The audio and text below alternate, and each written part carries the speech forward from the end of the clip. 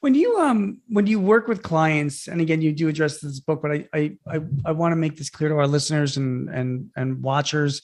Um, when it comes down to value a company, John, there's the balance sheet approach and there's the income statement approach, right? There's the cash flow approach.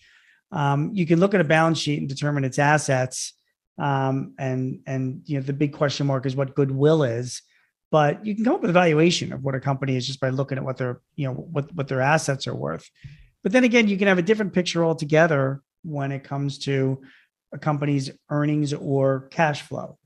So which approach do you normally recommend to your clients when they value a company, when they come up with a purchase price?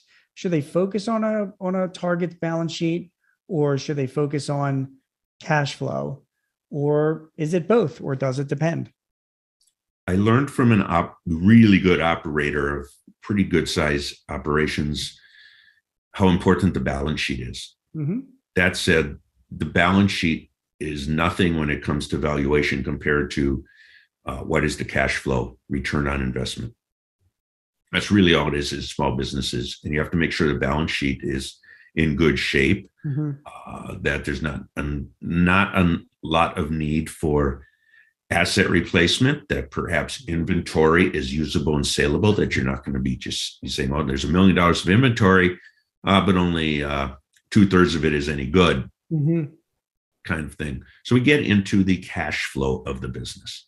I see. And there are all kinds of statistics. We subscribe to 3 different databases, services on done deals information. And you can look at it and you can say what, the average for this kind of industry is companies, say doing, 5 to 15 million in sales, sell for an average of 5 times earnings, Right. 5 times EBITDA. Right. And it's a good starting point, but it's an average, right? Right. And an average is some are above and some are below. Very few are right on the average. So a simple way of looking at it, and this is not evaluation or appraisal or anything, is I've got a company that's right in the middle. They're doing 10 million in sales. They're making, industry, the average of 15% profit, $1.5 million, EBITDA, we'll call it. And should they sell for 5 times that $1.5 million? Well, Sure. what if you got 2 companies like that, and one has 80% of their sales to 3 customers and one has 80% of their sales to 80 customers?